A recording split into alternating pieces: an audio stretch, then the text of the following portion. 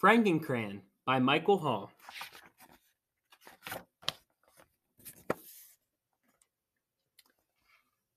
This picture book has been canceled. I can't believe it's been canceled. It was my first starring role. It was my first supporting role.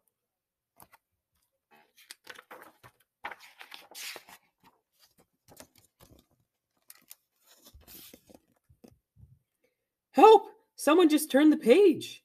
Take my hand. Hey, someone must be reading this book. You're right. I'll talk to them. Um, Hello out there? I'm sorry to disappoint you, but this picture book has been canceled. Tell them what happened. Tell them about the scribble. And don't leave anything out.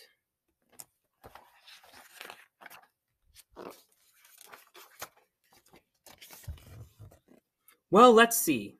In the beginning, everything went according to plan. The crayons were in their costumes, and I was getting them into position. This should be fun. I'm so excited. I hope I don't forget my lines. Frankencrayon, go to page 22. That's where you'll make your dramatic entrance, just like we practiced.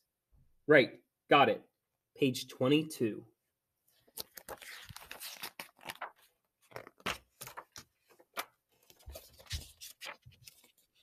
The story began with the frightened townspeople talking about a horrible monster lurking in the town. There's a horrible monster lurking in our town. Oh no, I'm so scared. Suddenly, without warning, the lights went out.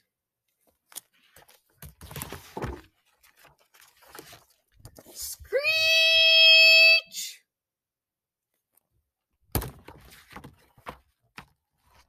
Hey!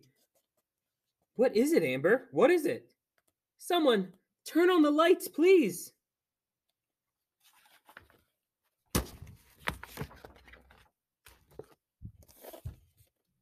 It was a scribble. It went all the way across 2 pages. It's horrifying, hideous, horrendous. A scribble can ruin a picture book. Don't worry, we'll take a short break while the crew cleans the page.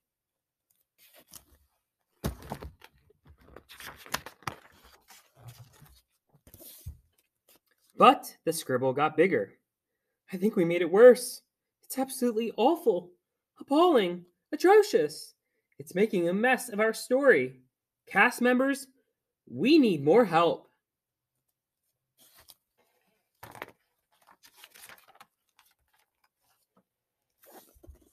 Even 4 crayons scrubbing hard couldn't stop the scribble. That didn't go well either. It's distressing, disturbing, dreadful. We need more help. Hurry, please.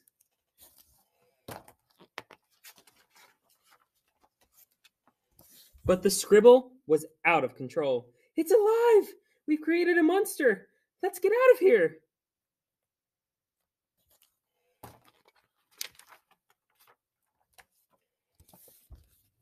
The story was falling apart, and that's when the really terrible news arrived. Official notice. We regret to tell you that we've decided to cancel this picture book. How come? We're almost halfway done. Official notice. Because, 1, no one likes the scribble thing. 2, the characters are gone. 3, isn't there supposed to be a mad scientist in this story? Yes, but I dropped the mad scientist because he was difficult. Official notice. We know you're disappointed, but we ask that you leave this book right away.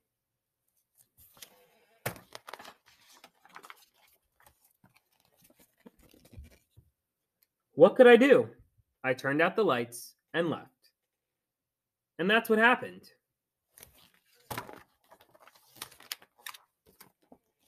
Whoa! Hang on. That's not the whole story. You know what we're talking about. How you forgot to tell us. Okay. Let's see. Well, I was pretty upset at the time. And in my sadness, I forgot to tell Frankencrayon. So, on page 22,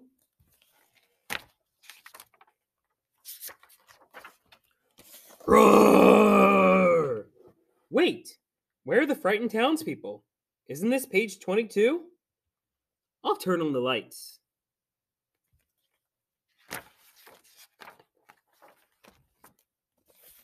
Hello? Who are you? I don't think it can talk. Let's give it a mouth. Hop off.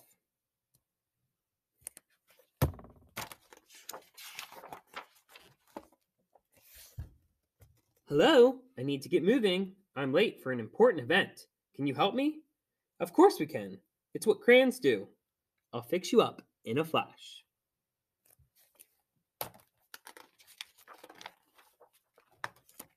Thank you.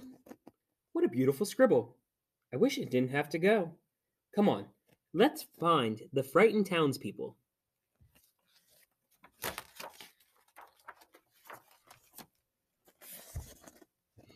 Eventually, I came back to look for the costumes and found Frankencrayon eating oranges in the green room. Where is everybody? I have terrible news.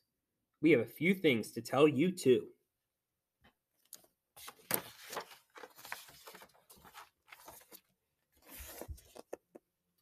I guess that's about it.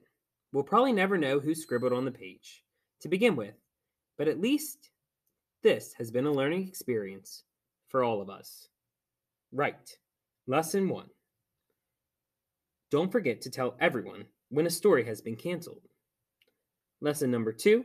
Don't try to unscribble a scribble by scribbling on it. Lesson number 3. Even a messy scribble can be a lovely thing. Goodbye. Screech! Wait, don't forget lesson number 4. Never drop the mad scientist from the Frankenstein story. Official notice. Mwahahaha.